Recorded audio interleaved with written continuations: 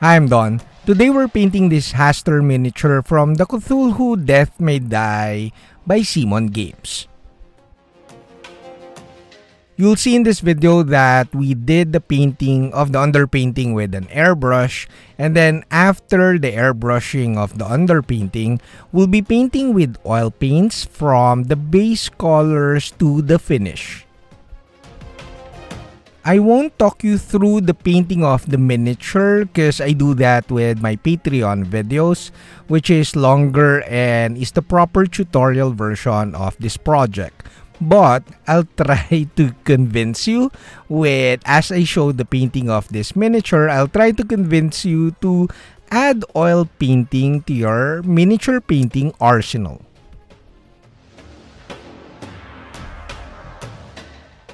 Hi, I'm Don. Welcome to my studio. This channel is supported by all these awesome brands. Also, this channel won't be possible without the support of my patrons.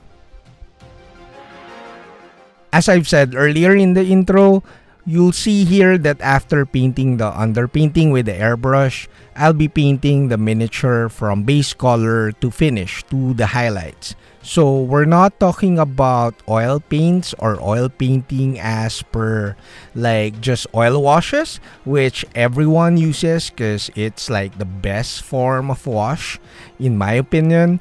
And we're not just showing you like burnt umber, black wash, and even purple washes, because I'm showing you here the actual painting or painting with oil paints.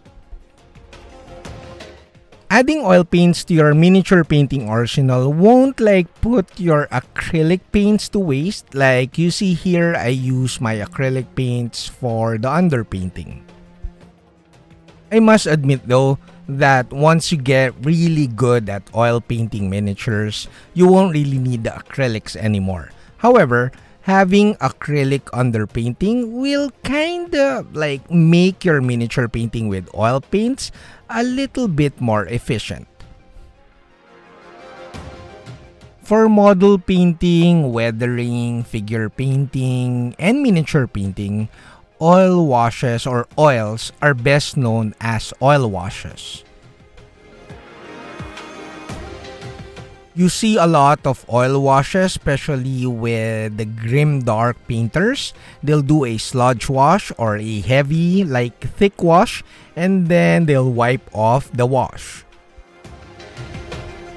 The sludge wash or heavy wash technique, and then wipe it off with like cloth or even cotton swabs, will expose like your base colors, and thus you could do with really nice acrylic base colors and then do the sludge wash.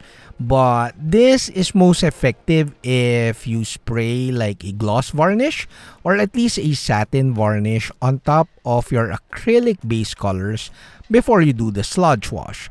The varnish will help with like removal of the sludge wash on the raised areas of the model, because if you have matte varnish or matte finish and then you do a sludge wash or heavy wash, the oils will kind of stain the model, the miniature, and thus it's not as effective unless you have a satin or gloss varnish on top of the acrylic base colors before you do the wash.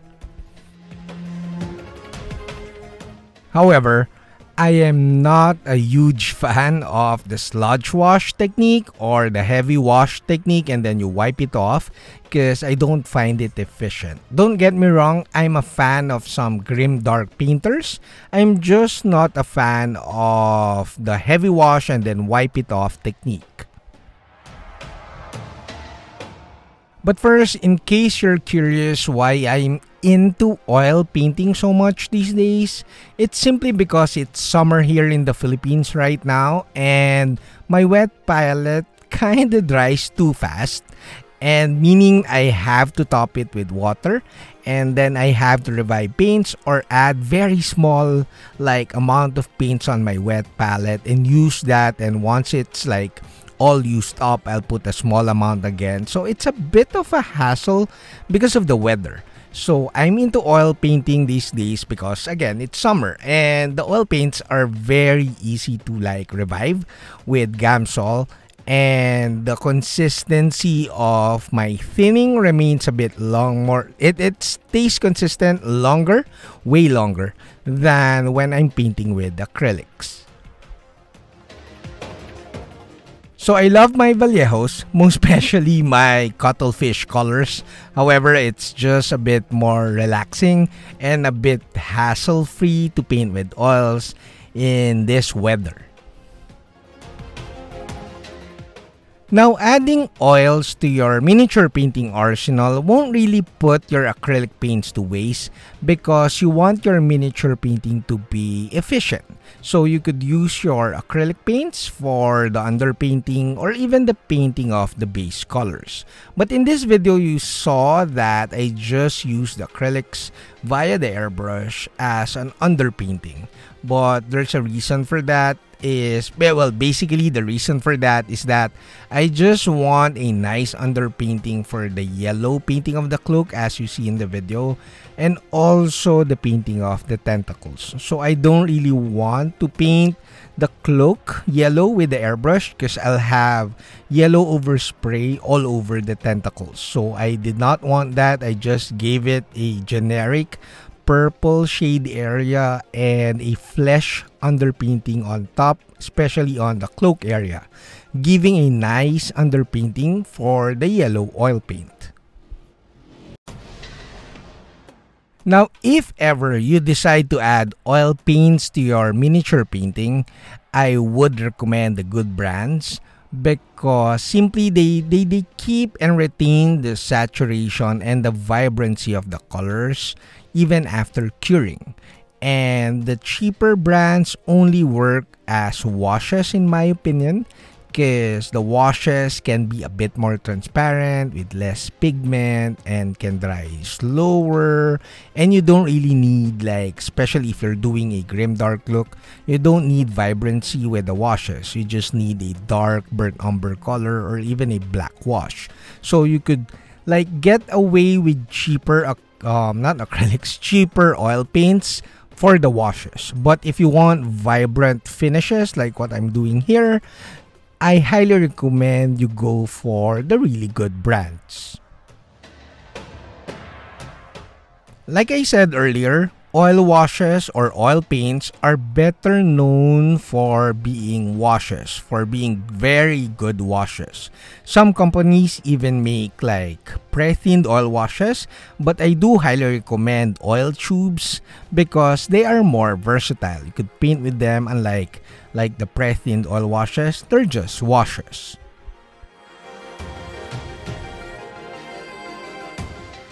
However, and this is a huge however, oil washes are great. You could blend easier with oil paints, but it is not well known that it's so much easier to do highlights with oil paints. If you like this video, the tutorial, the longer tutorial version is up at Patreon. Also, I want to thank all my patrons because without them, this channel won't be possible. So to summarize this video, oil washes are great. It's super fun to blend with oils. Wet blending is like automatic with oil paints. Base color, especially with the Gamblin Fast Matte, is also good with oil paints. And if you use Gamsol Mineral Spirit, it makes the oils dry longer, and I mean faster, so it's really good for miniature painting. But also, oil paints are super great for highlighting because the consistency of your highlight oil paints remain consistent far longer than acrylics.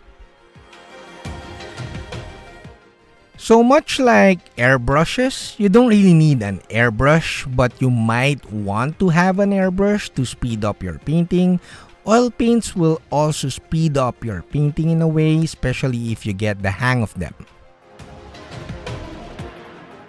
Honestly, I'll trade my airbrushes with a ton of oil paints any day. That's it, Pansit.